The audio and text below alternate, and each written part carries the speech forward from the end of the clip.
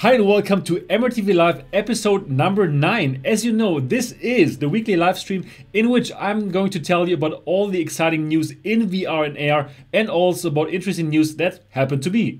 And this week, in this episode, we're going to talk about the HTC Vive Customer Service debacle again. And we're going to talk about the standalone launches, the launches of the Oculus Go and the Lenovo Mirage Solo. Very exciting. And we're going to talk about the launch of the Pimax-8K, or to be more specific, about the M1 device of the Pimax-8K, the very first Pimax-8K that is going to be sent out to some people like me, for example. And we're going to talk about Skyrim VR for PC. Very, very exciting, and so many more news all coming up.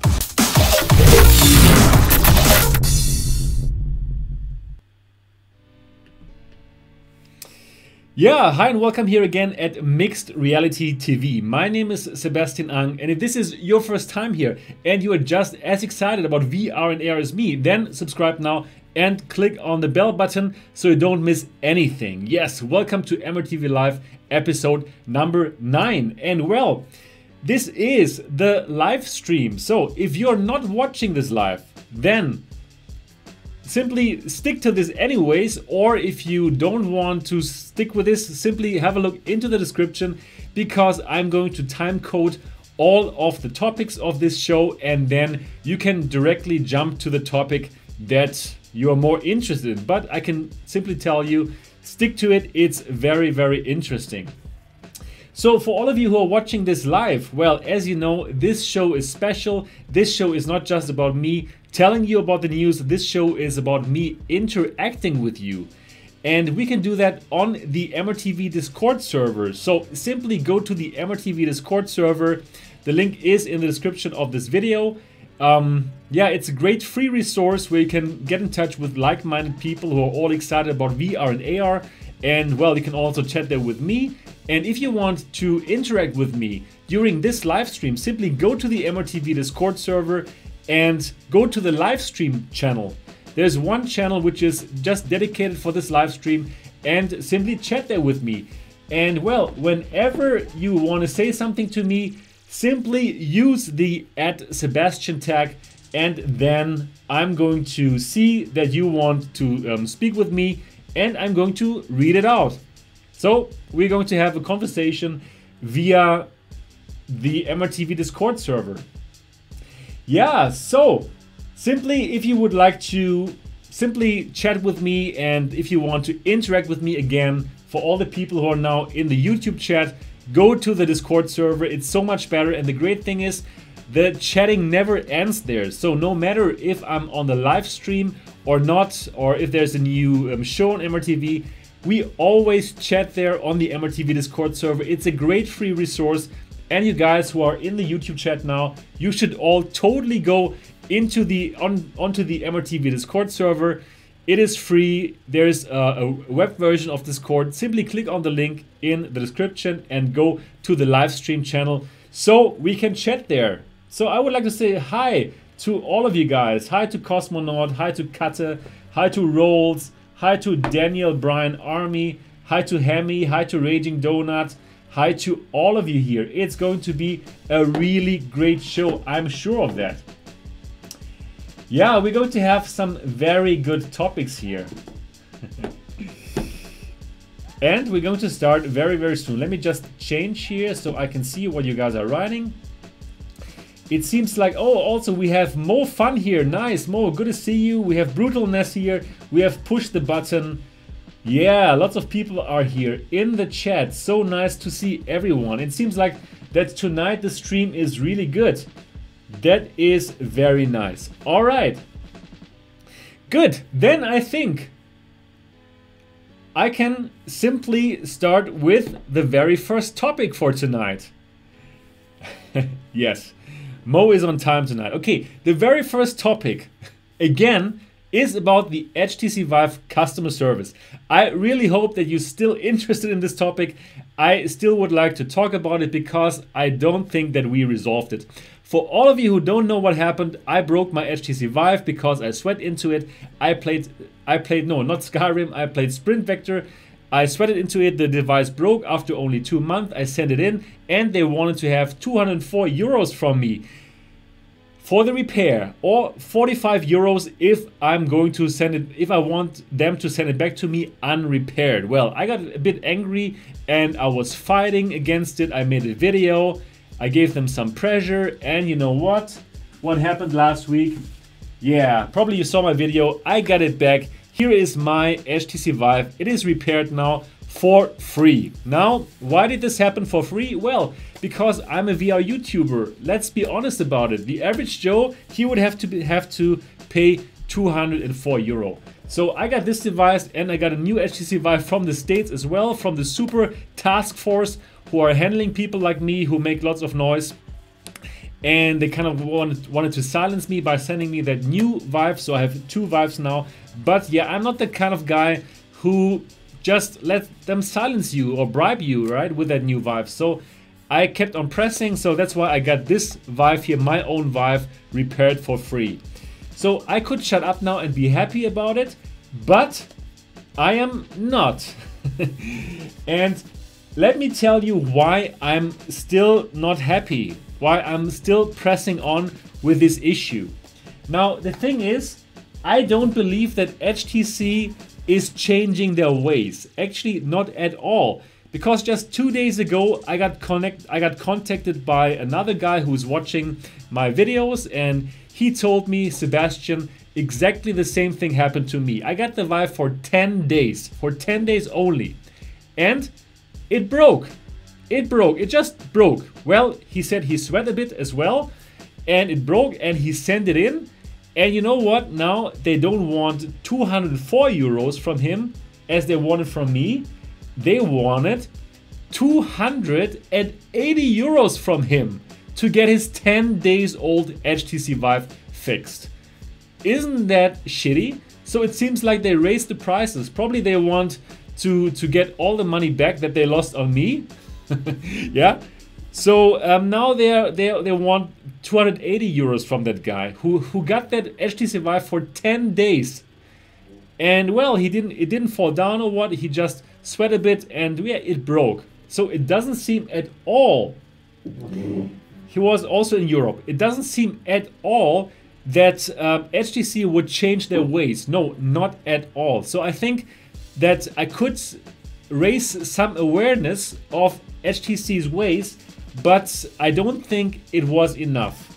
I don't think that this little scandal, this 25,000 views on my video, was enough to change HTC's ways. I think it must hurt them much more until they would really change their ways. So again, I would like to make all of you aware of one thing. I would like to make everyone aware of one thing, and this one thing is that HTC changed their original warranty. They changed their original warranty. In their original warranty, sweat damage was still covered. And then they found out that, oh shit, so many people break their Vives because of sweat. So they simply changed the warranty, and now it's kind of out of warranty if you sweat into the Vive and if it breaks. So I really want to give you guys all of this. I want to make you guys aware of how sneaky this is. So let me show you now the original warranty for all of you who have not yet watched my latest video. Let me just show you that. Okay, guys, I simply want to make you aware of this, okay? So again, here is the original warranty of the HTC Vive. So in the original warranty that came with it in the beginning, it said, okay, this is the warranty, and then in the end it says what is not covered by this limited warranty.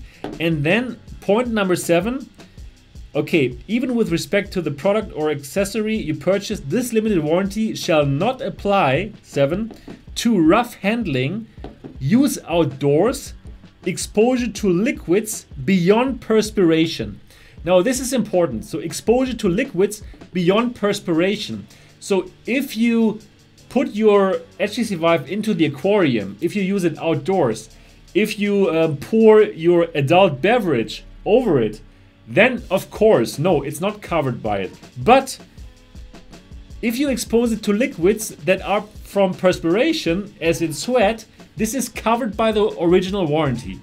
Okay, so then they found out like, oh shit, we have a design flaw. So many people break their Vives because they're sweating into it. You know what? Let's simply change the warranty. Yeah, and now their current warranty is like this.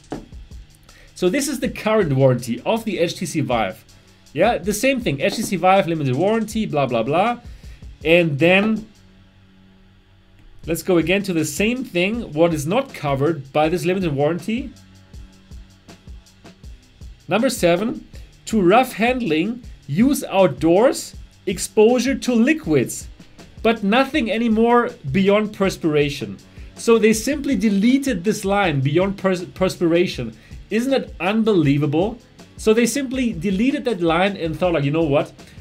Yeah, we have made a design flaw with this Vive. And you know what? We simply let the customers pay for their repairs. And I think that is simply unbelievable. What do you guys think about that? Please do let me know in the live stream. I would like to read out some of your thoughts about that. Please do let me know. I really would love to read out some of your thoughts. You guys have fun with your Odyssey? Yeah, exactly. Crooks. Instant switch to PSVR, Mofan says. Yes. Caballete says they need more competition. You said it, shitty, Hemi says. Absolute bullshit, exactly. Sevilla says, Samsung Odyssey all the way, not HTC. Kata says, yeah, HTC is a money whore. Okay guys, I must tell you, this live stream is not politically correct. Yeah? So, words are being said, adult beverages are being drunk.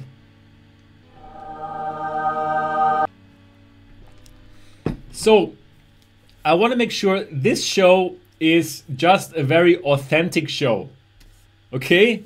So, this might not be politically correct and stuff, but well, it's authentic. Yeah, outrageous.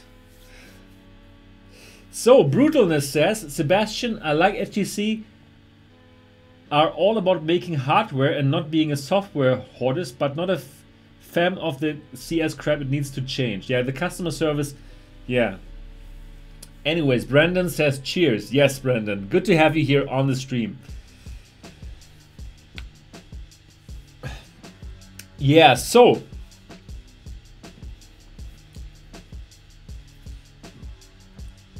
that's the point. Yeah, the point is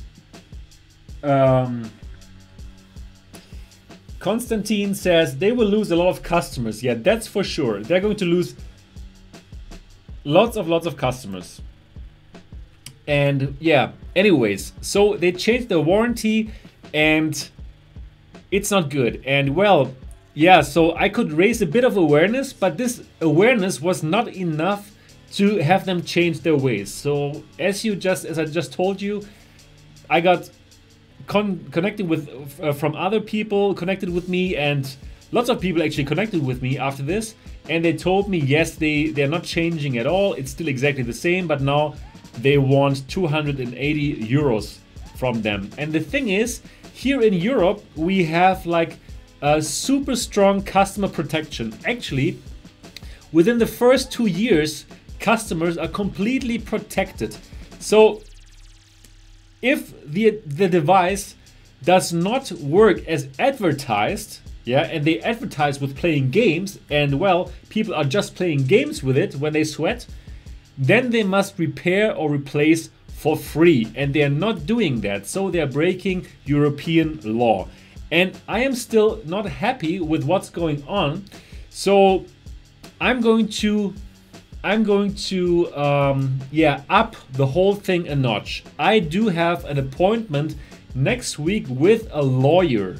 So I'm having an appointment with a customer rights lawyer And I'm going to ask this lawyer, I'm going to tell the lawyer all about these cases in general, and I'm going to ask this lawyer if this is legal what they're doing. Because they are charging customers lots of money for these repairs, and actually they should repair these things for free. Right?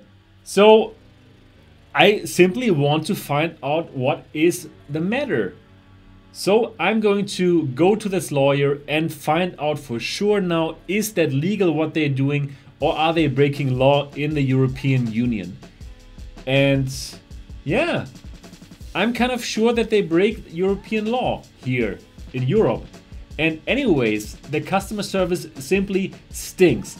So I have two more questions for you. I mean, I asked those questions in my last video. I asked these two questions in the emails that I exchanged with HTC, but they did not answer it. So again, in this live show, I'm going to ask this question again. Question number one, is the HTC Vive Pro more resilient against sweat as the original Vive? Yeah? Again, question number one, is the HTC Vive Pro more resilient to sweat as the original Vive, or is it going to break as easily as the original Vive when you sweat into it? Question number two, for the Vive Pro, are you going to use the same warranty as for the original Vive? Are you going to use the same warranty that also has perspiration simply deleted, so that you think you can simply offload these repair costs to your own customers? So these are my two questions, dear HTC. So please answer them for all of the public, yeah, before you launch your Vive Pro, which is going to cost $799. So, and I'm kind of sure that not so many people want to pay such a huge price for a device if they are not sure, if I sweat into it and it breaks, is HTC going to repair it, or are they going to charge me like 300 euros perhaps? So these are really the two big questions that I want HTC to answer for the public, so that everybody with confidence can buy the Vive Pro or not. Anyways, I'm going to get the Vive Pro. Probably I'm not going to get a free one from HTC, I have this feeling.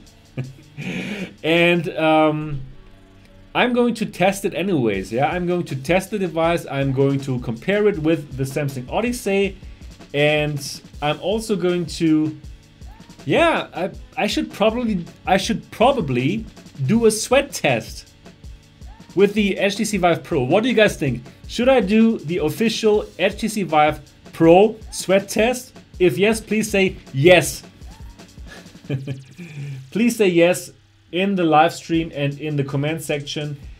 I would like to know if you want me to do the official HTC Vive Pro sweat test.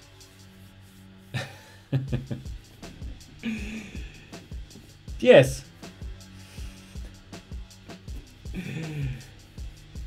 Okay, yeah, it seems like you guys want me to you want me to do the sweat test, okay? All right, guys, I'm going to do the official HTC Vive Pro sweat test. And you know what? I think I will feel a bit like I will be kind of not excited about it. I will be scared to do it because this is going to be very, very expensive, and I kind of have the feeling that if the Vive Pro breaks, I'm kind of, yeah, scared to connect with the customer service because of my recent experiences. Caballete says, do it live. Yeah. Oh my god, oh my god. And we have Zitronenarzt. Yeah, Zitronenarzt. Nice. Greetings to Switzerland. Good to have you here. Very nice. Yeah, anyways, so that's it here for my two big questions to HTC. So, is it more resilient? Is the Vive Pro more resilient against sweat? And number two, Are you going to have the same crooked warranty as you have now, where you simply deleted the part about perspiration? These are my two big questions, and I really want to raise more awareness about this fact that you simply change the warranty and that you simply offload that cost of the repairs for the sweat damaged Vives to your customers. Yeah, not nice. Okay, guys. Okay. Good. Now that I have this off my chest, we can go on now to the real news. Okay? So let us change to the news. Wait a moment. All right. You should now be able to see the news. Yes. Okay. Okay, good. So now we start with the news. These were my personal news, okay? And now we're going to go on with anything that happened in last week. All right. So the next news item is the Oculus Go is going to launch in May at the F8 conference. Great news. Finally, the Oculus Go, the standalone device from Facebook and from Oculus, of course, is going to launch in May around the F8 conference. This is great news. We have all been waiting for this standalone device, which is only going to cost $199. A fantastic price. This device is going to sell like hotcakes. Well, that is what I think for sure. So what is this? For all of you who don't know, what is this device? Well, this is a so-called standalone device. It means you do not need a computer to run it. You do not need a high-end phone. Everything is in this one package. So $199, what do $199 buy you? So you get this beautiful device here. And well, it comes with this one controller. So what is it basically? Basically, it's the same as a GearVR. But you do not need to have a Galaxy phone, and you don't have to have the GearVR headset. You only need to buy this device, $199, and everything is in the box. So is it any good? Well, it's as good as the GearVR. So it comes with its problems. It is only 3 degrees of freedom. So what does it mean? It means you can look left, right, up and down. You can tilt your head, and this is going to be within VR. But if you want like dodge or something like this is not going to work. This is a very, very big restriction. So it's going to be the same like GearVR. However, I still believe this is going to sell like hotcakes, because, well, you can watch movies in it, like great, huge movies. And there's still lots of games for it. And yeah, you can watch Netflix, you can bring your VR experience anywhere. And the thing is, this thing is simply going to make the hurdle to go into VR smaller. So many people are going to be so excited about VR after they have watched Ready Player One. And yeah, so many people will want to watch adult movies, as Push the Button just said in the chat. And they will be very happy to use this device for it, because it only costs $199 and it will be perfectly for everybody to watch adult movies, right?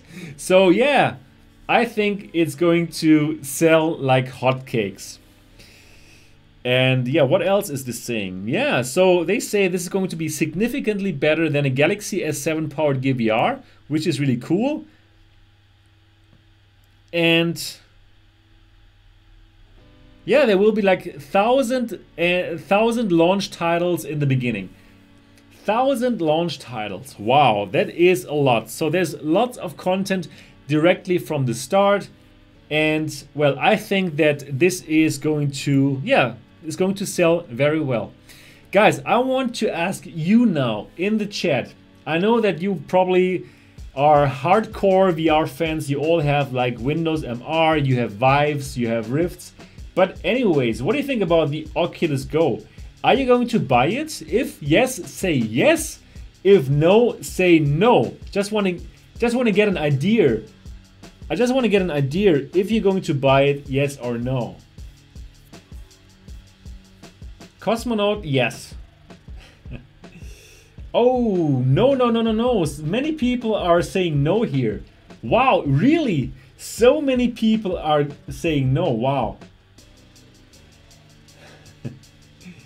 Wow. Roll says, hell no. No.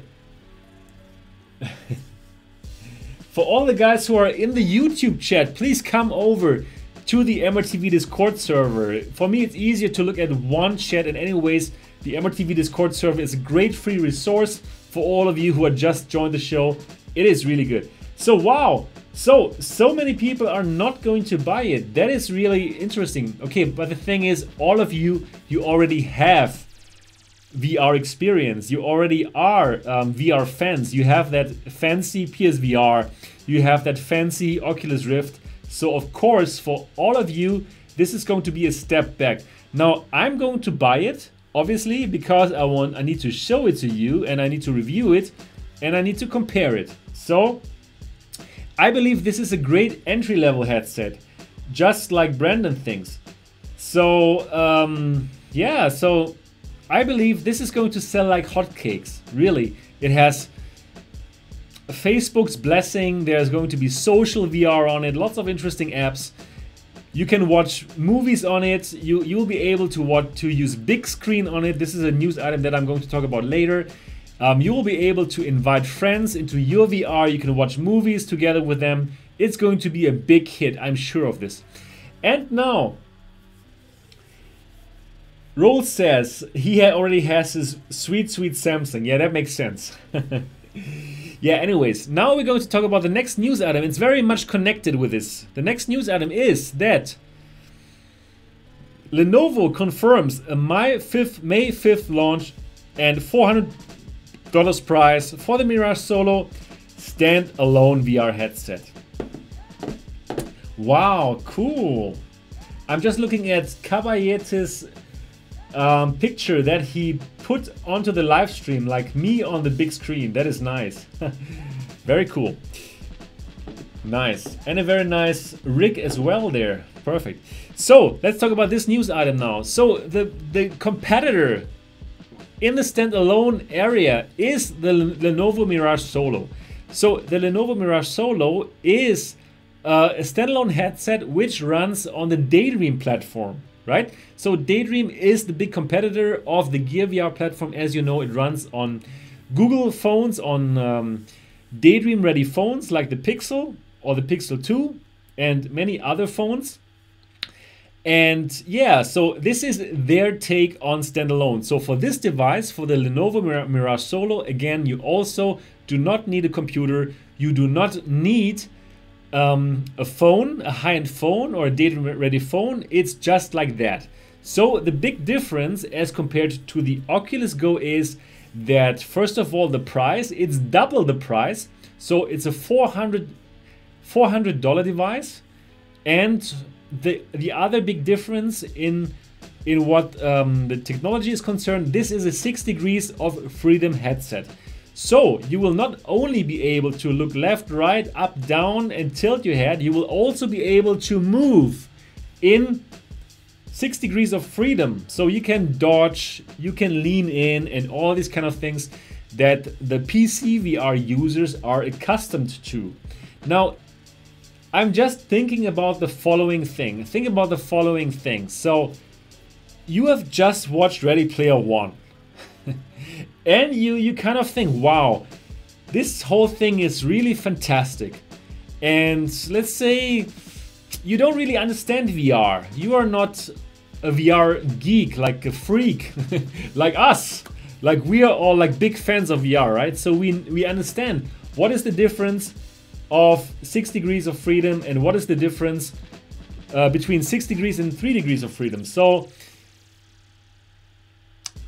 a family goes into Walmart. Yeah, they have just watched Ready Player One, and then they get to this technology section, and then they see the Oculus Go for $200, and they see the Lenovo Mirage Solo for $400.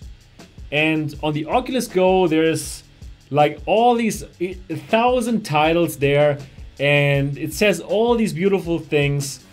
And Mark Zuckerberg said, go and buy the Oculus Go for $199. What do you think? Are they going to buy the Oculus Go for $199, or are they going to buy the Lenovo Mirage Solo for $400? What do you guys think? Which device are they going to buy? Please do let me know in the chat.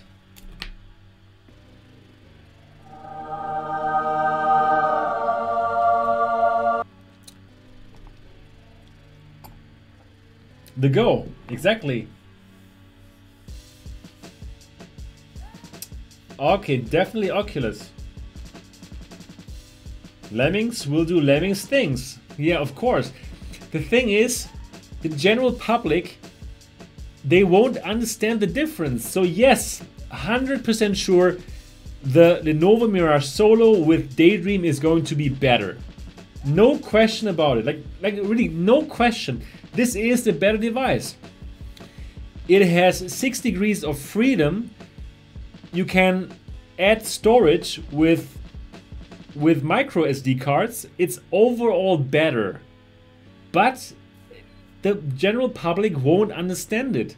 They will see the price tag of double. So probably lots of couples will say, you know what? Each of us gets a headset so we can both together watch movies. Instead of getting one Lenovo Mirage Solo, they're getting 2 Oculus Go. There's really no question about it. So in my opinion, the Lenovo Mirage Solo is overpriced at $400. If it was $299, I think lots of people would think like, okay, you know what? It seems like this device is so much better. They would actually think about it. They would think about getting it. They would kind of actually like really probably even start a discussion, or they will try to look up the differences. Why is this device $100 more expensive? So at $299, the Lenovo Mirage Solo had a chance. But at $400, I am convinced that the Lenovo Mirage Solo will not stand a chance against the Oculus Go. And they are kind of, yeah, they are launching at the same time. Do you agree with me on that? Do you also think that the Oculus Go will sell much better than the Lenovo Mirage Solo? What do you think about that? Do you agree with it? Yep. Yes. Yes. Yes. Yes. You guys agree. Okay. So it's like really sad. I really don't understand it. I mean, I understand that Lenovo is a hardware company just like Vive, just like HTC Vive, right? So they need to make money on these devices, right? But I still think, why didn't Google make a Daydream Go device, which is also only 3 degrees of freedom and which could compete against the Oculus Go on price? And then they could still do the Lenovo Mirage Solo with 6 degrees of freedom for people who understand that it's much better, right? So why don't they directly make a device which will compete against the Oculus Go on price, call it Daydream Go, make it 3 degrees of freedom, and price it at $189 and show the world the awesome Daydream games, right? Because now anyways, for that 6 degrees of freedom Daydream standalone device, I doubt that there's going to be so much of content. So all the content is 3 degrees of freedom, and the developers themselves, they have the option to update their apps to make them 6 degrees of freedom. So we don't know yet how many people are really going to do it. So it's a big question. We don't know that yet. And I have the feeling there is not going to be so many 6 degrees of freedom games. And the thing is, unfortunately, Daydream really has a big momentum problem. There's no momentum. All the developers who spend lots of money to develop Daydream games, they all didn't make any money. They really only sold a couple of hundred, couple of thousand of their copies, and they never made enough money. And you know what? Me myself, I made a whole channel about Daydream. I spent a whole year making content for Daydream, more than 400 videos. And yeah, I can simply feel that nobody is really excited for it, you know? And well, for me, like, I had to think about ways to deal with that. So I started Mixed Reality TV, this channel, and I'm really happy about it because people are excited about PCVR. Things are happening, you know, but on Daydream there's nothing happening and there's really no momentum at all. And all the people who spend so much time and money on Daydream, they're all like super pissed with Google because they're not pushing it. And again, now with this half-assed approach of the Lenovo, they're not going to win. But you know who really knows how to push VR? It's really Mark Zuckerberg with Oculus. It's unbelievable how this guy does business. Perfect. This Oculus Go, it really totally, it's gonna kill the Daydream standalone device. They really have a fantastic product at a super cheap price, and it totally got Google off guard. And yeah, that's what I'm thinking. What do you guys think of that? Do you agree with that? That Oculus Go and that Mark Zuckerberg really knows about business and that this aggressive approach is going to win? If yes, say yes.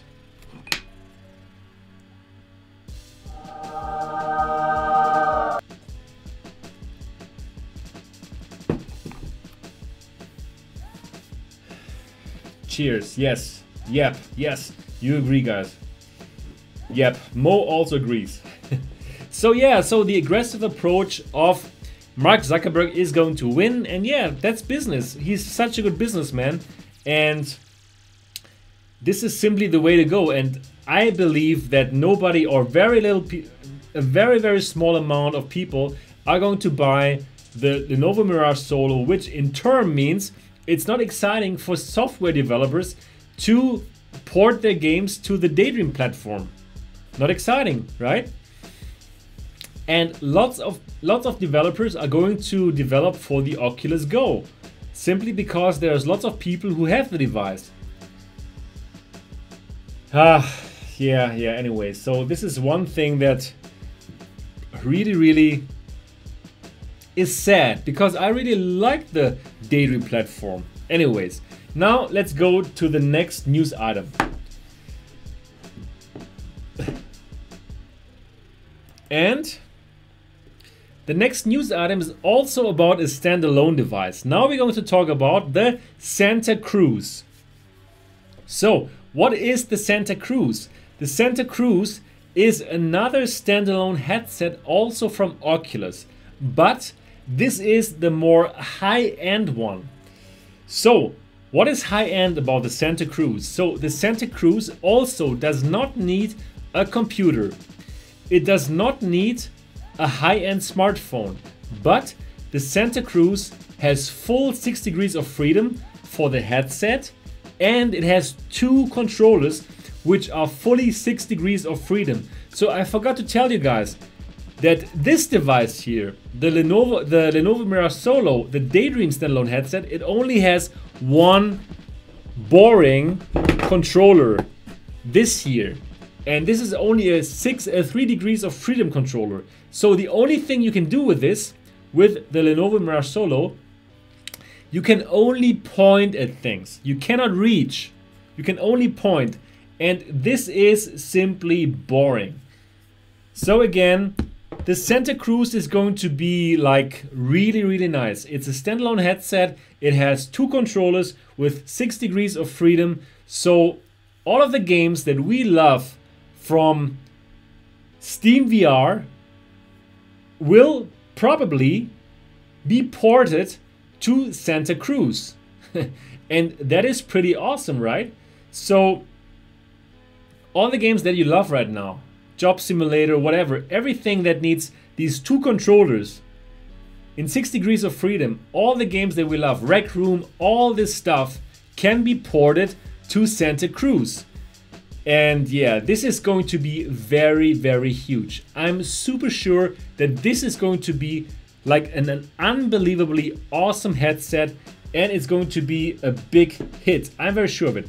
Anyways, so what is the news about it? So Oculus to talk developing for Santa Cruz standalone headset next week, a step closer to launch. So let me read that out for you guys. Project Santa Cruz, Oculus in development standalone VR headset, first teased back at Oculus Connect 2016, doesn't even really have a proper name yet, but at this year's Game Developers Conference, the company will be dedicating an hour-long talk to the fundamentals of developing for the new platform. Giving developers more insights into the headset's limitations could mean launch might be right around the corner. Wow, launch might be right around the corner. So the thing is, they already have sent out the development kits to software developers. So actually, this is kind of ready already. This is nearly finished. So this is incredible.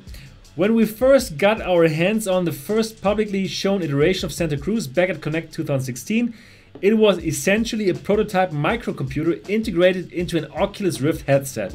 It has since been developed into a bespoke headset, replete with several integrated optical sensors to not only give the headset itself 6 degrees of freedom, but critically allowing for 6 degrees of freedom controllers as well. So this is really the big thing about this. With the Oculus Go, you only have 3 degrees of freedom for the headset. Just means you can look left, right, up and down and tilt your head. And you only have one controller, also only 3 degrees of freedom. You can only point, you cannot reach. So this one has 6 degrees of freedom, meaning you get an experience much closer to a tethered PCVR experience than mobile VR's forerunners. Yeah. In our latest hands-on with the Santa Cruz, we got a brief sense of the sort of room scale experience the headset could run. But with Oculus sharing more insight into the headset's limitations, it's likely Santa Cruz is nearing finalization and heading toward launch sometime soon. Wow. Entitled Developing for Santa Cruz, the talk will feature Gabor Saucer, Oculus developer, relations engineer, and any more people, blah blah. And here's the description. Standalone represents an exciting new category for game development and an approachable first VR platform for developers new to immersive design. Members of the Oculus engineering and content teams will discuss the key difference between Santa Cruz and other headsets and offer practical insights on design and development considerations for the future of VR. Yeah, anyways, Santa Cruz is coming. And well, of course, it would be so awesome to have it come in this year already. Would be so nice to have it around, yeah, Christmas perhaps, Christmas 2018. That would be incredible. But honestly speaking, I don't believe this is going to come out in 2018 because, well, if Oculus Go is going to launch in 2018 in May, I believe if they would directly come up with a better system, it kind of would cannibalize the Oculus Go sales. And I believe that they will first push Oculus Go like crazy in this year to have it sell millions of devices, and then once people are getting used to the Oculus Go, once they understand the difference between 3 degrees of freedom and 6 degrees of freedom, once the Oculus Go users want more, they're going to tell them, okay, you know what, 2019 Santa Cruz, upgrade from the Oculus Go to the Santa Cruz. So I believe that the Santa Cruz is not going to launch in 2018, but I believe it's going to launch in 2019. What do you guys think? What do you guys think? When is the Santa Cruz going to launch? Do you think it's going to launch 2018 in winter, or do you think it's going to launch in 2019? Cosmonaut, is Santa Cruz inside-out tracking? Yes, exactly. So with Santa Cruz, you do not need base stations. It's just like Microsoft. So it's inside-out tracking. You can bring this anywhere. It's going to be really, really cool.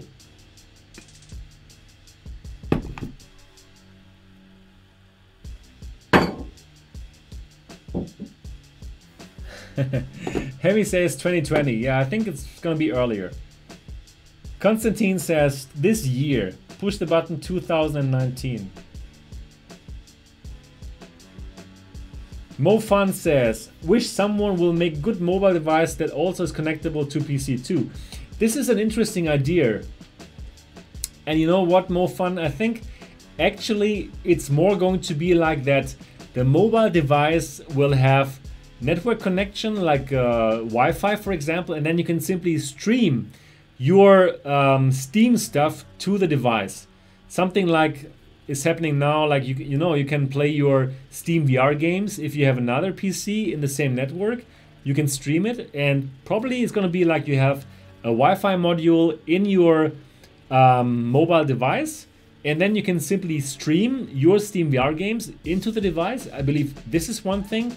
And well, the next thing that's going to happen for sure is that you're going to have like a 5G module in the device, in one of the next devices, and then wherever you are, you can simply stream your SteamVR games from the cloud into your headset. So definitely this is what's going to happen.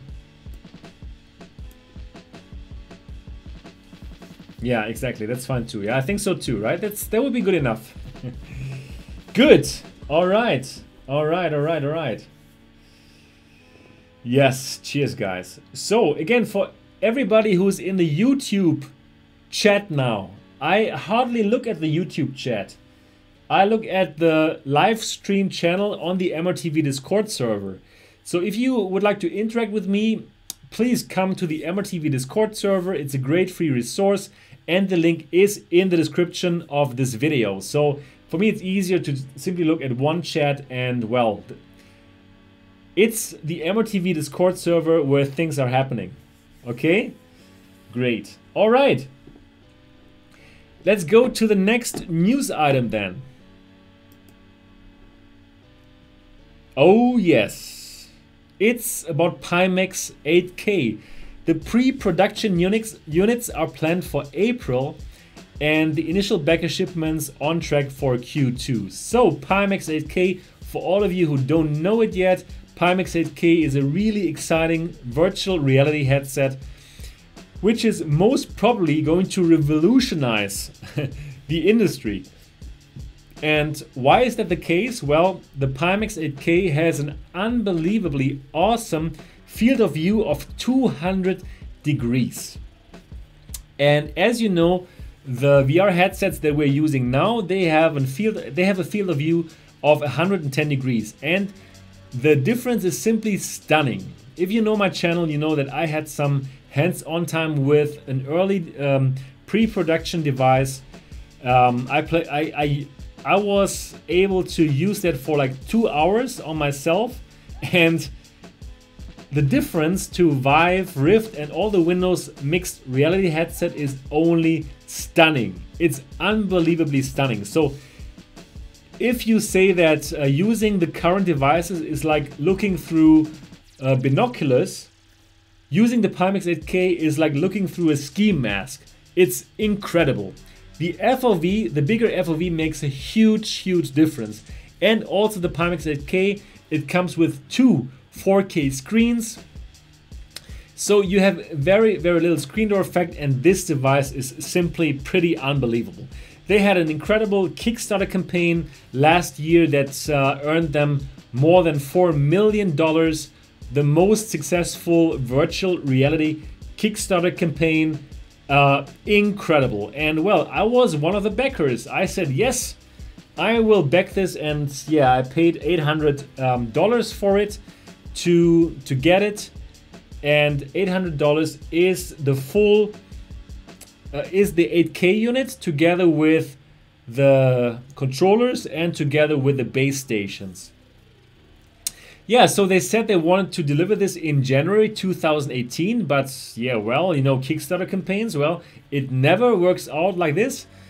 And yeah, so it didn't happen. However, they are going to send the pre-production units out in April, and the initial backer shipments are on track for Q2. So what does it mean? So what does it mean, pre-production units? So Pimax is going to send a couple of pre-production units out to some VR influencers. And it's only a couple of devices, probably 5 or 6. And yes, I am one of the very, very few people who's going to get the Pimax 8K before everybody else.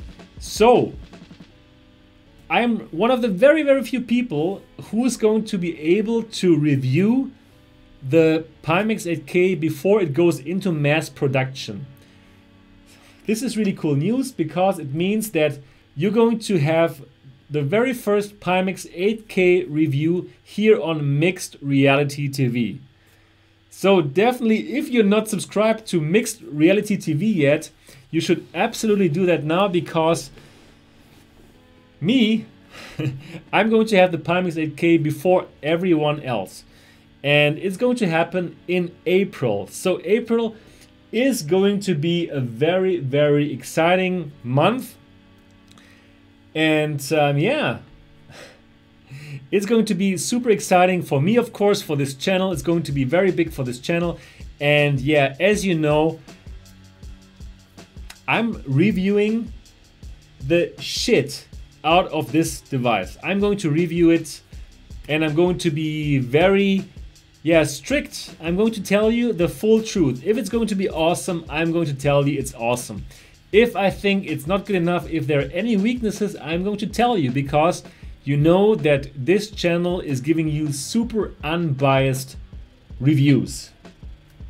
Yes. So, Admiral Akbar says, Sebastian, are you building a new PC to run it? What are the minimum requirements for Pimax 8K? I can't wait. I'm sure you can't either. Exactly. I can't wait for this. It's going to be super, super exciting to get it. And yeah, the minimum specs are a GTX 1070. And that is exactly what I have. If you're watching this channel for a longer time, then you know that I am using a laptop for all my VR stuff. I'm using a laptop, an MSI gaming laptop with a GTX 1070. And you know what? I'm going to use that GTX 1070 because Pimax says that the minimum requirements are 1070. And if the Pimax cannot run on my GTX 1070, well, I must tell this to the world, first of all, and I will have to upgrade my, I'll have to buy a PC with a GTX 1080. But I'm going to try to run it on the GTX 1070 because on their official homepage, they say that the minimum requirements are a GTX 1070. So if somebody with a GTX 1070 buys it and then it doesn't work, that kind of sucks, right? So I'm going to run this on my GTX 1070, and if it doesn't work, yeah, I will not be so happy, and I will have to upgrade to a GTX 1080, and you know how expensive they are right now, right? So I really hope that this is going to run on I on the GTX 1070. I will see.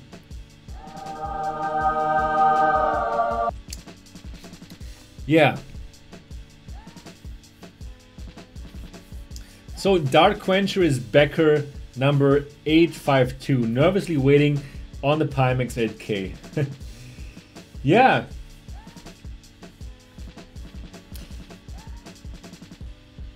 So Mo Fun is prepared anyway to have a GTX 1080 in the Mac.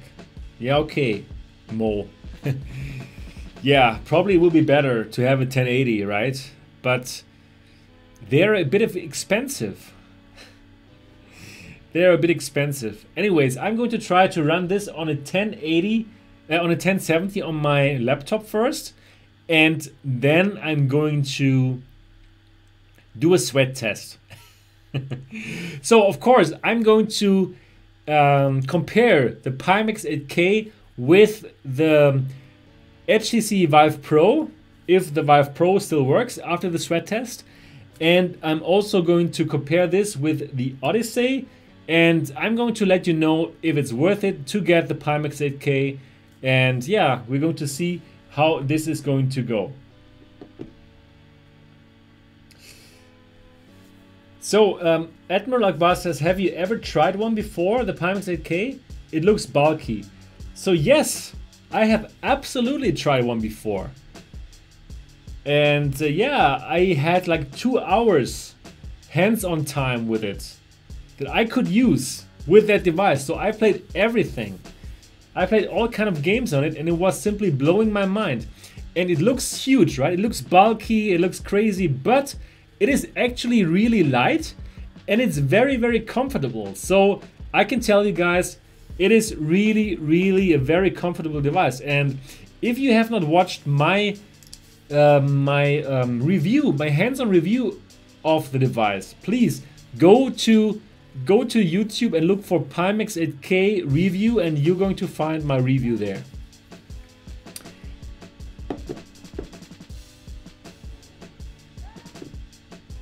How much do I think it weighed? Yeah, I would say like probably 400 grams. So I would say it was around the same like the Oculus Rift, 450 perhaps. Yeah. Okay, Pimax 8K in April, coming to Germany, coming to Mixed Reality TV, and yeah, simply stay tuned to find my review on this channel. Alrighty, let's go to the next news item here. And the next news item is Ready Player One. Yes, Ready Player One. We're getting closer to the Ready Player One launch in cinemas. And yeah, we're like 2 weeks away from it. And again, like every time I talk about Ready Player One, you now have the wonderful chance to either read the book, Ready Player One, or to listen to the audiobook. If you have not done so, please do so before you watch the movie, because now you have the chance to enjoy the audiobook and to fantasize yourself how the world looks like. After you watch the movie, you will always see the Wade Watts, how you've seen him in the movie, right? You will never have your own imagination. But before you watch the movie, please do read the book or listen to the audiobook. The audiobook is sensational. I love the audiobook. The audiobook is fantastic. Yes, LG Mario, exactly. The audiobook is fantastic. So all of you who have not read or who have not listened to the audiobook or the book, do it now. It is fantastic. It is my most favorite VR book. Okay, honestly speaking, I have not read so many other books. Yeah, like Mo.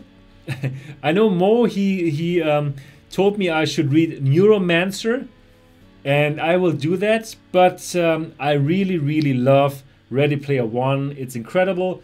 So please do read the read the book or listen to the audiobook. It is fantastic. And Snow Crash, yes, Mo, I will totally read them both or listen to the audiobook if possible. I really love to listen to audiobooks because, well, I can do that when I'm driving the car or when I'm running, you know, this kind of thing. So I use that time when I do some tasks that are normally boring, like on the treadmill and stuff, to listen to audiobooks. So hopefully Snow Crash and Neuromancer, hopefully they also have good audiobooks. Yes. Good. Anyways, I'm looking forward to watch the movie, of course, like probably most of you, probably all of you. And well, Ready Player One had already premiered on South by Southwest, and the reviews are in. And the reviews are mostly positive, some are enthusiastic. So I kind of have the feeling that this is going to be a great movie. Now, let's have a look at the reviews. I'm going to read out some reviews for you, okay? And we can comment on these reviews while I'm reading them. So while I'm reading them, let me know how that makes you feel, what I'm reading out now, and if that kind of makes you excited or if you think the reviewer sucks.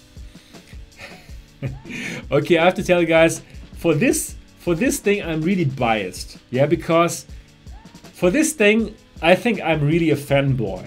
I can't wait to watch this movie because I'm just so excited about it. So for this I must say I'm really a fanboy and I'm totally biased. So I'm going to read out those reviews for you guys now. Okay, so they have watched it at South by Southwest. We have watched the trailer several times now on this channel, and now the reviews. Okay, IGN. Alana Pierce gives it a 7.5 out of 10. 7.5, okay. Everything in Ready Player One ties together into an action-packed, upbeat hero's journey that keeps the film moving along at a thrilling pace. Sounds good. While it's not particularly emotional, and I was disappointed by how many questions are left open by its shallow visits to the real world, it's still a lot of fun. Countless cameos and funny moments make it easy to plug into and enjoy Steven Spielberg's adaptation of the beloved sci-fi novel Ready Player One, and it's far more than just a reference fest. Nice. So this is kind of positive, right?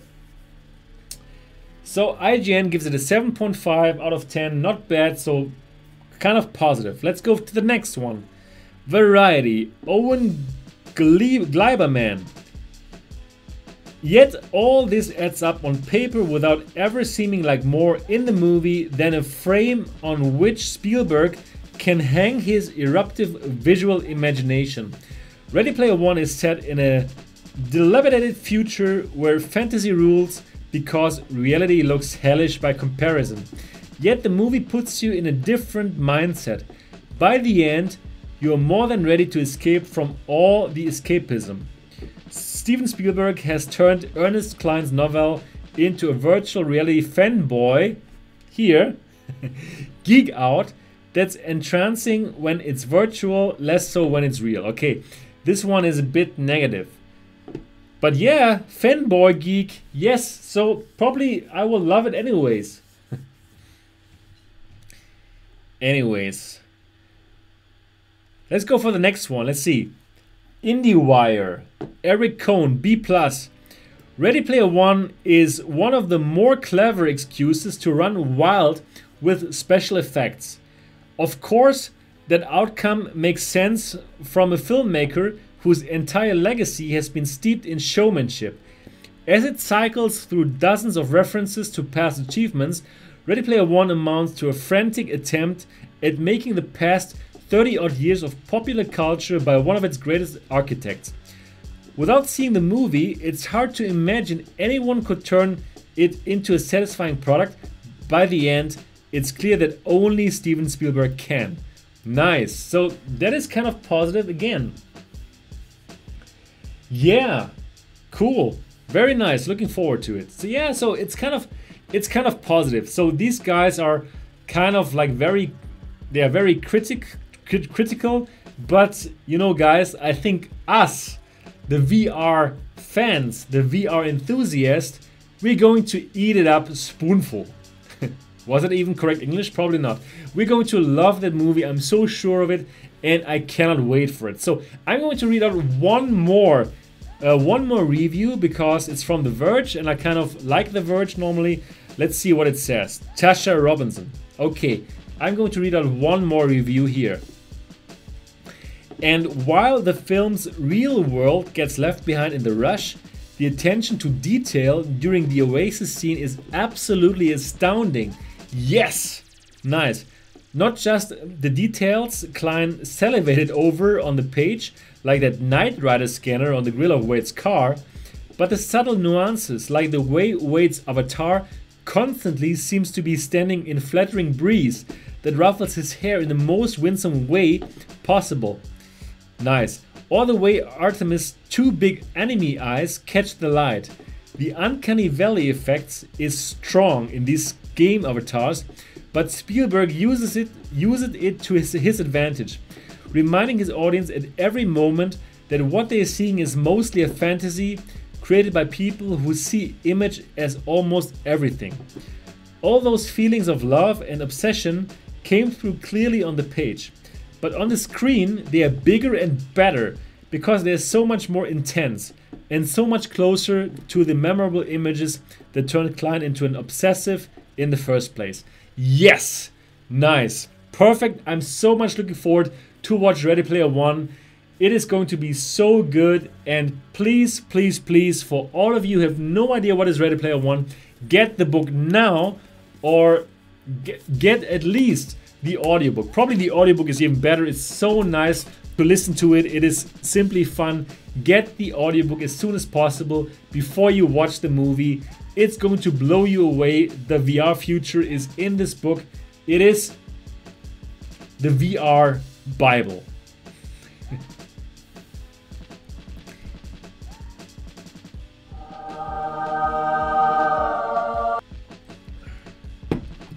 Okay, yeah. Great reviews. Totally agreed. Cheers, ZK Nightlight. Cheers. Cheers to all of you. Okay, let's go to the next news item here. And the next news item is going to be a short one. So it is about the Game Developers Conference 2018, and it's going to be about Apex Construct. As you know, I went to Stockholm to check out the game. I'm playing the game now on PSVR, and I'm now playing the game on Windows Mixed Reality, and I can tell you already it's much better on Windows Mixed Reality. On PSVR, it was kind of frustrating for me because like it's so tough to use the keyboard. You have to use some virtual keyboards, and it's simply not good. But on PCVR, it's much, much better. And you know what? On the GDC 2018, Apex Construct is being shown on GearVR. So they have ported the game to GearVR, and the exciting thing is they have ported the game to GearVR with 6 degrees of freedom. So yes, they're using the GearVR's camera or the Samsung Galaxy, which is inside the GearVR, to do 6 degrees of freedom tracking with Apex Construct. And I think that is pretty incredible.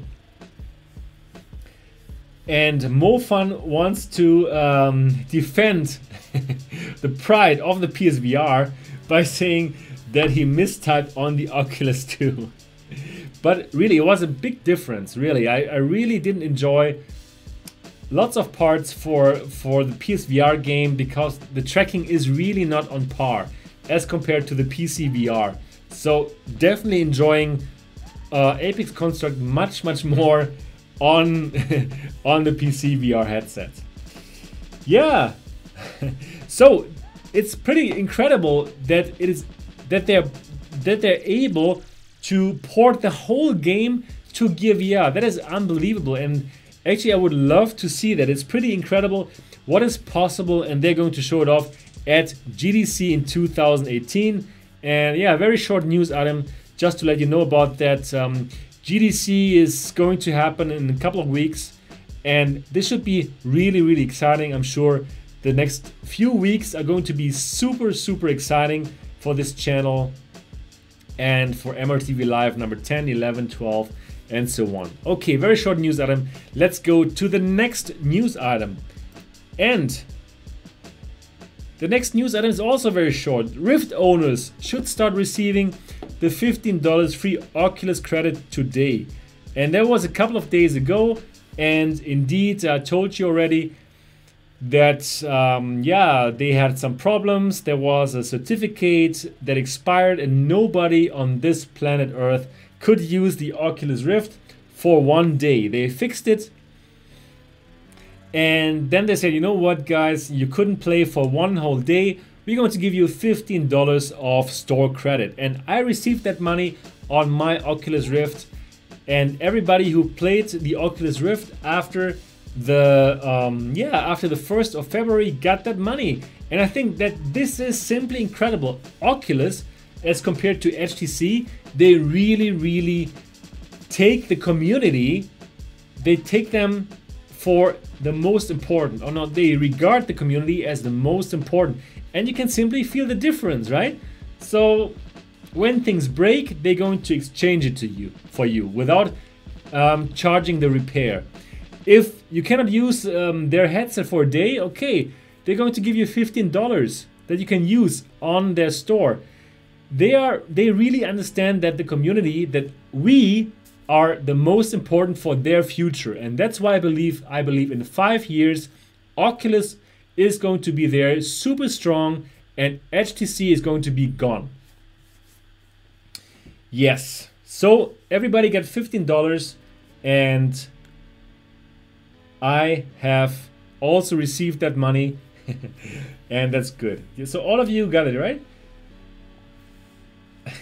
All of you got it, yes. Perfect. That's nice. Mo got it. LJ Mario got it. Brandon says Oculus 1, HTC 0. Absolutely. And Dart Quencher says buy HTC, hello Pimax. Guys, I'm so looking forward to that sweat test for the Vive Pro. You have no idea. Okay, let's go to the next news item. And the next news item is... okay, this picture again shows the Pimax. Look at that huge lenses. It's unbelievable. 200 degrees of free, 200 FOV. It's simply unbelievable. Those huge lenses, nice. Okay, so this news item is about 18 megapixel display to be unveiled in May from Google and LG. Wow, so last week we heard about this unbelievable display that Google and LG are going to show off. And let me read out this news item. This is pretty incredible. During the Display Week trade show in late May, Google and LG are reportedly set to reveal a highly detailed 18 megapixel 4.3-inch OLED VR headset display. You can see the session, which will take place from 11:30 a.m. to 11:50 a.m. on Tuesday, May 22nd, listed in this advanced program here. According to the session summary, an 18 megapixel 4.3-inch 1443 ppi 120 Hz OLED display for wide field and view high acuity head-mounted displays. The world's highest resolution 18 megapixel 1440 ppi OLED on glass display was developed. White OLED with color filter structure was used for high density pixelization, and an N-type LTPS backplane was chosen for higher electromobility compared to mobile phone displays. Wow. A custom high bandwidth driver IC was fabricated. Foveated driving logic for VR and AR application was implemented. Wow, wow, wow, wow. What can I say? This is going to be crazy. So 18 megapixels at 120 Hertz. So this is pretty incredible. So now we're kind of salivating on the Pimax 8K, right? With its 4K displays per eye. But Google is going to show off an 18 megapixel display. Unbelievable. And actually, no computer could run this at this resolution. It's just too high, right? So instead, they're using foveated driving logic.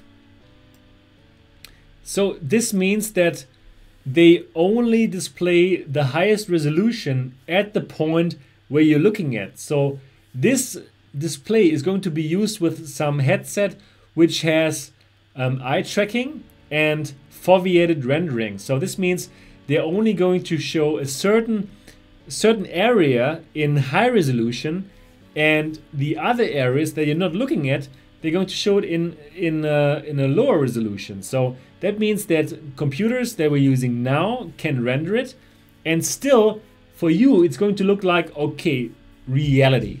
There's no screen door effect anymore at 18 megapixel.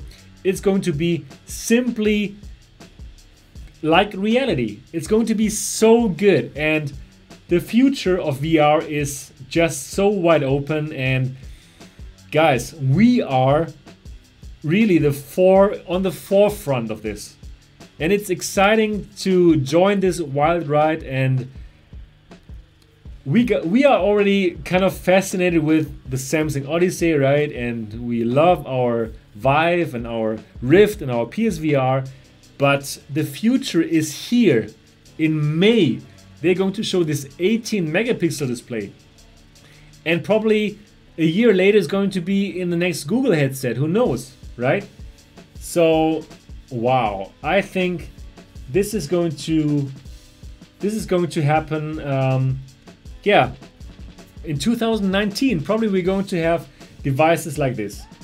Incredible, really incredible. All right, nice. Let's go to the next news item now. So Valve introduces automatic resolution rendering for SteamVR based on GPU headset. So what is this news about? So if you want to have a higher resolution on your headset, you can do that, and you can use so-called supersampling. So in SteamVR, you simply go to the settings, and then you go to the developer settings, and then there's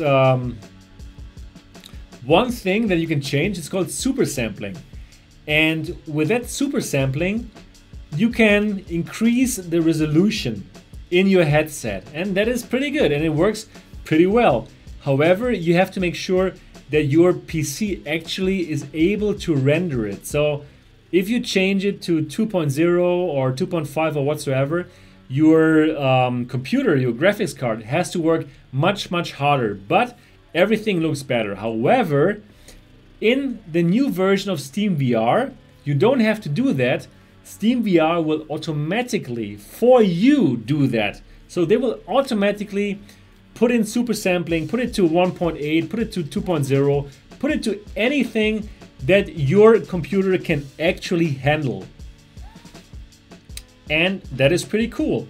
And if you want to use that now already, you can. You simply have to opt into the SteamVR beta. So how does it work? You simply right-click on SteamVR in Steam, and then you simply go to the beta tab, and then you simply opt into the SteamVR beta program. And then starting from now, you can make use of the automatic resolution rendering. And I think that is pretty awesome. So they will automatically apply supersampling based on what your computer can do. So that is pretty awesome. However, I'm wondering, these figures, what are they doing? It looks kind of questionable, in Germany at least. If you're in Germany and if you know about the German history, Second World War, then we are wondering, what are these guys doing? Are they Germans in Second World War? So guys, I must tell you, this show is politically not correct. Yeah, this is a disclaimer. I'm drinking adult beverages and such.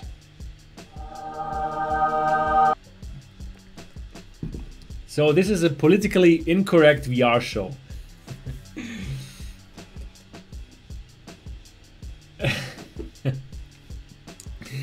Okay, anyways, so let's go to the next news item. So they should have used something else, in my personal opinion. Okay, now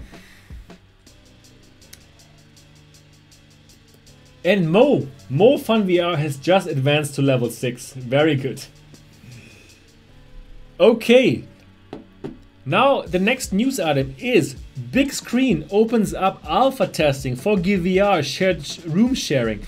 So for all of you who don't know yet, what is Bigscreen? Bigscreen is a great free app for your PCVR headset. In Bigscreen VR, you can use your desktop in VR. You can make it super huge. You can play your 2D games in VR. You can invite your buddies over into your VR, and together you can watch movies. It is pretty awesome. And recently they even started to screen some Stargate Origins, some new series in a big theater kind of setting, and it is a pretty awesome app. It's completely free of charge and it is fun. So really, I can just tell you guys, do check out Bigscreen. And the news here is that Bigscreen is now also coming to GearVR and to Daydream. So even for our mobile VR friends, Hemi, I love that picture. Even for our mobile VR friends who are using Daydream and GearVR, soon you will be able to join the fun. And the alpha testing now started for GearVR, so GearVR people can opt into the alpha, and yeah, they can join the fun on Bigscreen VR. So definitely very good news. Bigscreen again, all of you should download it and give it a try. It's a very nice app. So I have to politically incorrect add some more adult beverage because it is a Saturday night and I'm not out with my friends partying. I'm here with you guys. Cheers.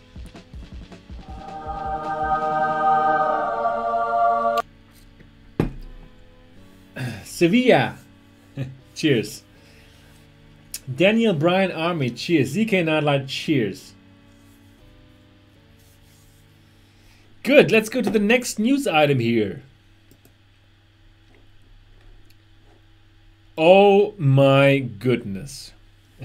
Skyrim VR is coming to Rift, Vive, and Windows MR on April 3rd. Guys, finally. Finally. How about we watch the Skyrim trailer together, okay? Let's watch the Skyrim trailer together now.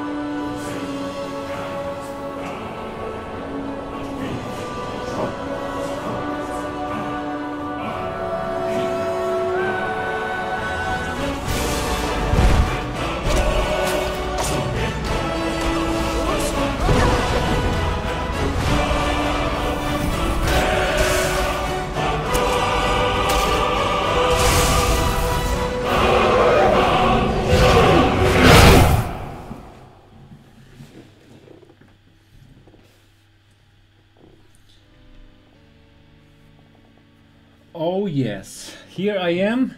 And what do you guys think of Skyrim? Are you going to buy the game? Yes or no? Please say yes or say no if you're not going to get it. The game is going to cost you $60. So it's a full price game, and I must tell you guys, hell yes!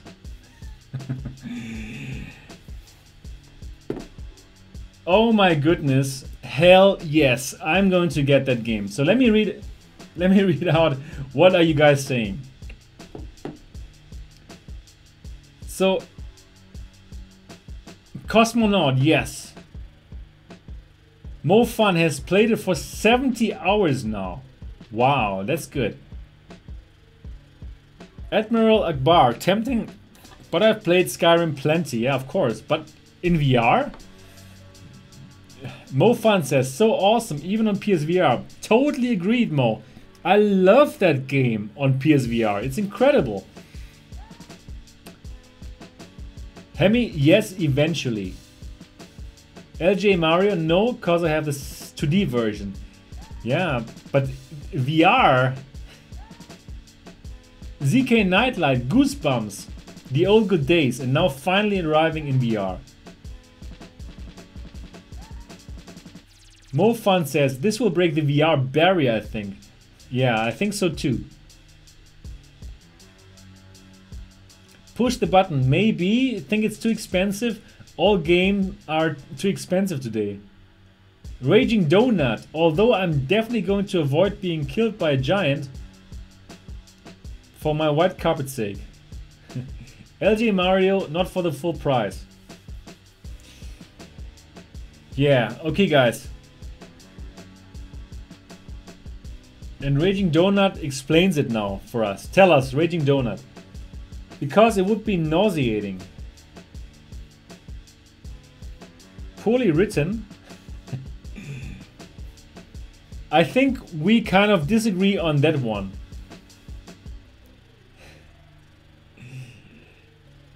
I'm more on Mo's side, who says best 60 bucks you can spend. Totally agreed on that one.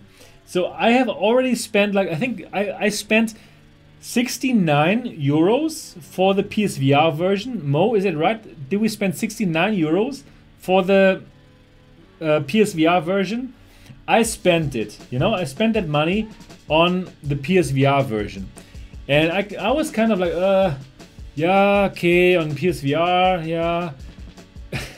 And then I played it and I thought like, oh, the move controls are really not so nice. Yeah, so I kind of was fighting with the move controls on PSVR, and it's kind of a pain, really, I must be honest with you guys. But then after like 3 or 4 hours in, I kind of got used to the bad controls on the move, and then I simply loved it. I had not played Skyrim in 2D before. So for me, it was the first time I played Skyrim, and I played it in VR. And it was simply unbelievable. I loved every second of it. And I just stopped it because I knew if I would keep on playing, I will not be able to make any videos. Probably I should have done it like Mo and simply stream it. That would have been probably more smart, but I didn't, and I didn't play anymore. But you know what? I think it's good that I only played like, I don't know, probably I played 10 hours on PSVR. Loved every single moment of it. But I'm really glad that I didn't play too much of it, because now I can play it on my Samsung Odyssey. And I'm so much looking forward to see that unbelievable, beautiful world in my Samsung Odyssey. So I loved it in the PSVR. I'm thinking it's worth it to get the PSVR just for Skyrim. It is so nice, but to have it in the Samsung Odyssey, it's going to blow my mind. And I'm going to live stream that as well. I'm going to do it this time, Mo. I'm going to learn from you, and I'm simply going to live stream whenever I play, and I will let other people help me to solve the game. So, oh yeah, and Push the Button just said, when you get Pimax, you're going to try it? Of course, I'm going to try Skyrim on the Pimax 8K. It's going to be pretty awesome. So definitely, guys, I can only tell you, go and get Skyrim. It is unbelievable in VR. It's one of the best games in VR, and I can't wait to play it on PC VR, because the only thing that held it back on the PSVR were the bad control scheme. Really, the bad control scheme on the PSVR is the only thing that kind of held it back from being unbelievable. So to have it on the Oculus, to have it on the Windows Mixed Reality, and to have it on the Vive is going to be a game changer. And just like Mo said, is going to break the barrier. Lots of people will get into VR just to play Skyrim VR. It is a game changer. This game in VR is unbelievable. And it's totally worth it, the 60 bucks. Go get it. Go get it. Go get it. Did I mention to go and get it? Get Skyrim VR. Really. And you know what? I'm going to pay that money as well, the $60, again, because I want Bethesda to be damn successful in VR. I want them to be the shining beacon to other game developers to port their best games into VR. There's so many games that have not been ported and that probably would be awesome in VR. Right, Brendan? Brendan always tells me, oh, when are they going to port this and this game into VR? And I always think like, yes, you're right. They should totally port lots of awesome games into VR. And like, if the port is just as good as Skyrim VR, why wouldn't they do it? And I really want Bethesda to be successful with it. Yeah, so I'm going to get it.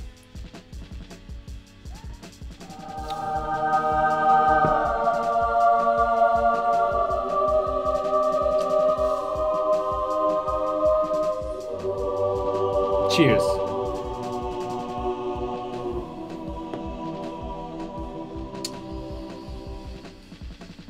Yeah, guys. So, who of you is going to get that game?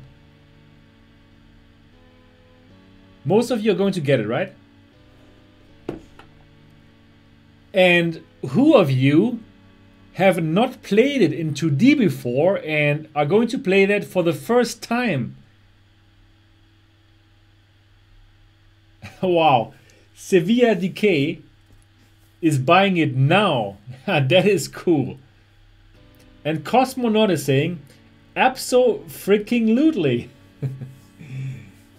Yeah, this is incredible. Hemi, okay, Hemi, you also have not played it in 2D. You are really up for a treat. It's going to be awesome. And also, Mo Fun hadn't played it in 2D before. Incredible. So, Mo, how do you like it? How would you rate it on a scale from 1, it sucks, to 10, it is unbelievably incredible?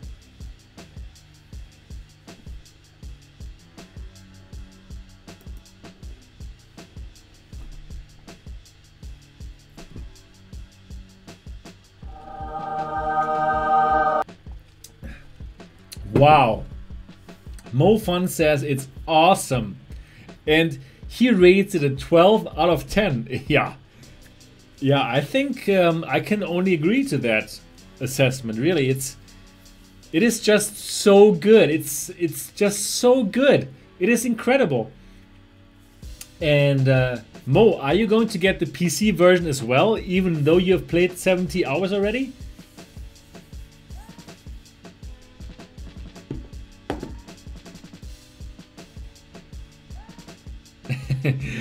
Mo Fun says, I think yes. And then I think what he means is like, hell yes. It's going to be much better, I'm telling you, Mo. The controls, really, those move controllers are just not right. They are not good enough, really. So you're going to enjoy it on your Oculus Rift so much more, I think.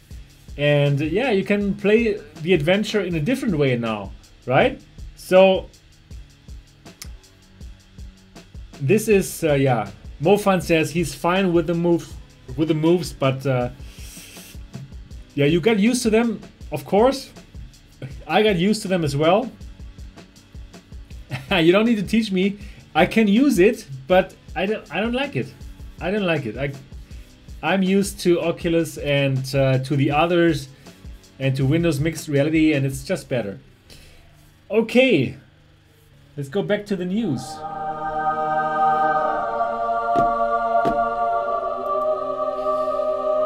And yeah, so Skyrim VR is simply going to blow us all away, and Yeah, it's coming on April 3rd. So we are only like a couple of weeks away from it. Oh, holy news. Oh no, that's dangerous. So let me just go back to the studio. I have to check something here.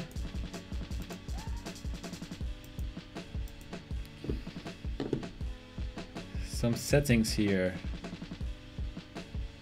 Okay. Let me check something here.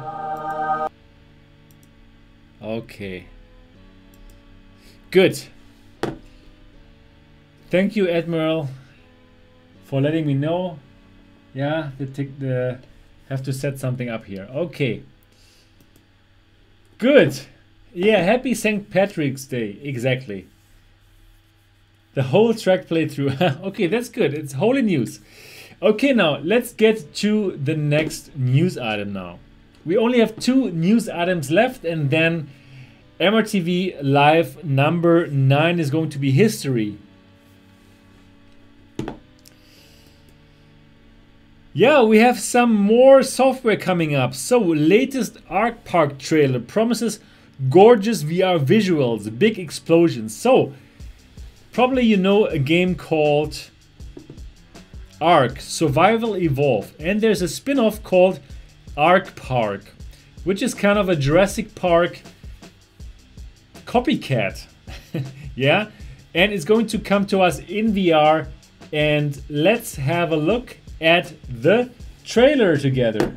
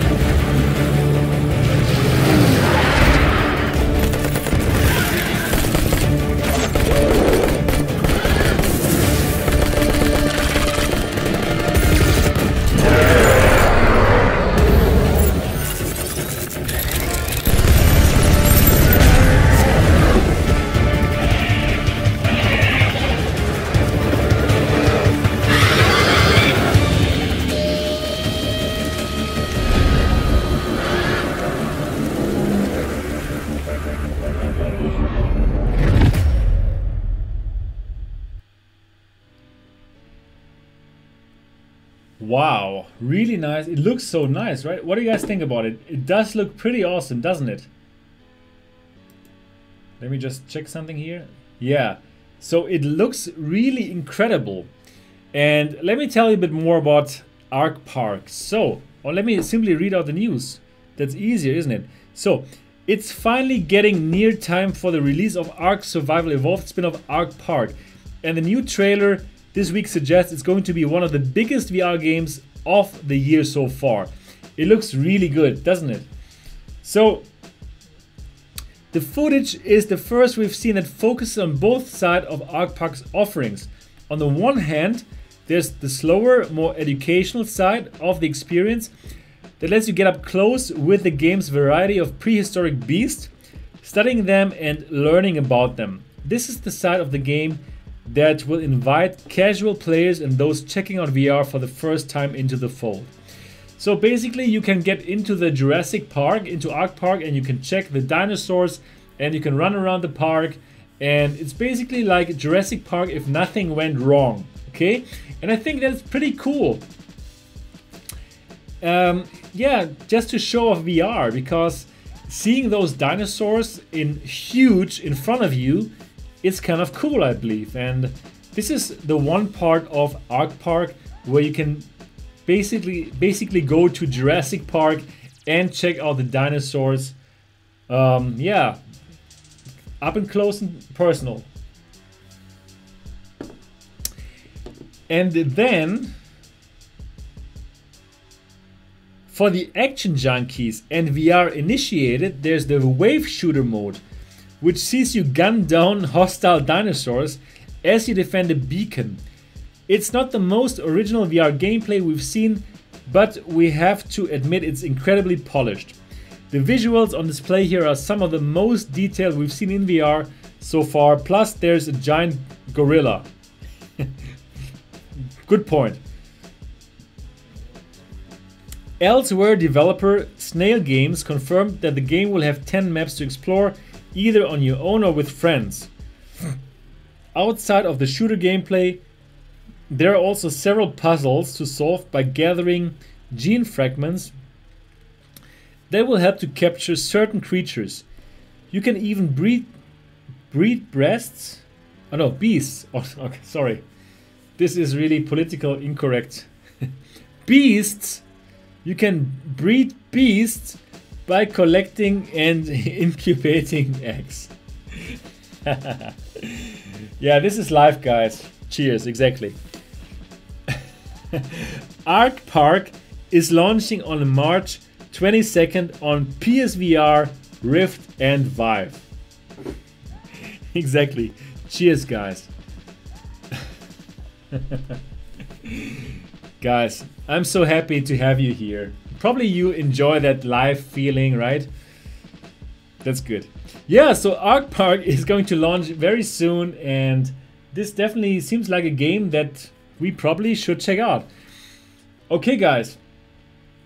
Now we're going to the last news. The last news item for today's MRTV Live number 9. And Brandon has asked if we should do some kind of big thing for MRTV Live number 10. Yeah, I would totally love to do a big thing for MRTV Live number 10. If any of you have any ideas what to do, for what special thing to do for MRTV Live number 10, please do let me know in the chat or in the comments or anywhere what to do for MRTV Live number 10. Okay, but now let's get to the last news item. Gameplay live stream, yeah, perhaps. Hey, El Remo, you are a smart guy. You are smart. Free Skyrim keys. Oh yeah, this is a good idea too. Flip side is my vote. That would be fun too, right? For MRTV Live number 10. Raging Donut. Yeah, perhaps hold a LAN party in Rec Room with all the fans that have VR, like a paintball game. Yeah, that's good too. But you know what, Raging Donut? We're doing this. We're going to do it after every live stream. So also today, after the live stream, we're going to have a party in Rec Room. So all of you who would like to join me in Rec Room later, simply add me as a friend. I have the incredibly creative ID MRTV. So simply send me a friend request on Rec Room. MRTV, yeah? The super creative ID. And do add me on Rec Room, and after this live stream, give me like 10 minutes to calm down, and then I'm going to go to Rec Room, and everybody who has befriended me on Rec Room, I'm going to invite them to a game of paintball. Or we can try something else as well, but paintball is just so good.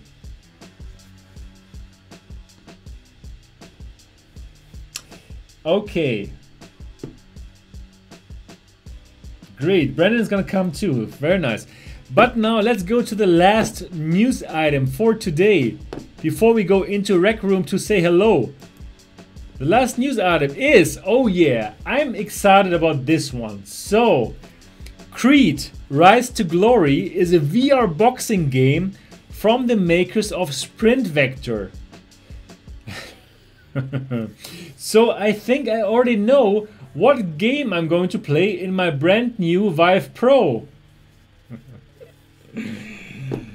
Okay guys, let me read out this news item. So, Sprint Vector developer Survios is trading the track for the Ring for its next VR experience. The studio today announced Creed Rise to Glory in partnership with MGM Interactive. It's a VR boxing experience that ties into the movie series starring Michael B. Jordan and spinning off from the beloved Rocky franchise. You'll play as Adonis Creed and begin training under none other than Rocky Balboa. Wow! Battling your way through the ranks as you tour some of the world's best known rings. Yeah, I could think of worse things than being taught by Rocky Balboa how to box. So Survios is a great company. They have done raw data. Raw data is incredible. They have done Sprint Vector. Sprint Vector is incredible. Well, my wife died, but still Sprint Vector is incredible. And now the third game is going to be a boxing game. So I have like high hopes for this one. This might become incredible. So boxing in VR is nothing new, and games like Knockout League have already taken a very decent jab at it. But Survios is looking to improve the standards of VR melee combat with what it calls Phantom Melee technology. This new system combines responsive control with a virtual stamina meter that will slowly fatigue the VR character, causing them to stagger, at which point you won't have control over your punches. Yeah, sounds incredible. It sounds like an intriguing system that wants to create an authentic boxing experience with realistic hit reactions. Survios will be showcasing the game at the 2018 Game Developers Conference next week, though there's no word yet on when the game will release and what platforms will it debut on. That said, Creed 2 is due for release towards the end of the year, so we wouldn't expect it to be too far off. Nice. Very nice. So, definitely so much looking forward to try Creed on my brand new Vive Pro, which I'm going to buy for myself. Creed Rise to Glory. Yeah, sounds good, and I'm kind of very much looking forward to try out Creed. Yeah. Sevilla asks, is Knockout League any good? Yeah, it's very good. Very good, and that's what I heard at least. But I also bought it and I'm also going to try it out. Okay guys, that was the last news item. I really hope that you enjoyed this live show. Wait a moment.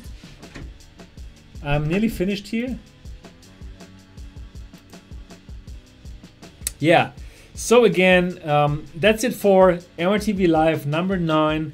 I really hope that you enjoyed it as much as I did. I think you did. If yes, please do let me know if you enjoyed it, and please give it a thumbs up so that more people can find this video and can find this channel. Again, I'm super happy that so many of you subscribed. We have like 7,300 subscribers now, which is incredible. This channel is merely 5 months old, and it's one of the fastest growing VR channels out there. So thank you for this, for making this happen. As you know, I have found my passion with this. I love doing this, and I'm going to stick to it even if the next Vive breaks.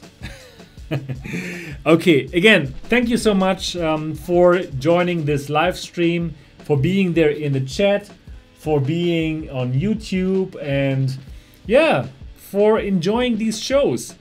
And again, please tell as many friends as possible about Mixed Reality TV. This is an independent channel which is not bought by the big corporations, which is not bought by the game developers, and you will get the most authentic news here on Mixed Reality TV. So please tell your friends about this channel. Let's get to 10,000 subscribers as soon as possible. And with this, I'm saying goodbye, and please, all of you, do add me on Rec Room. We're going to go there now. Go and join the MRTV Discord server and go to the multiplayer channel to find out more details. So see you all in Rec Room in around 10 minutes or so. Was so nice to have you here. See you in the next episode. Bye.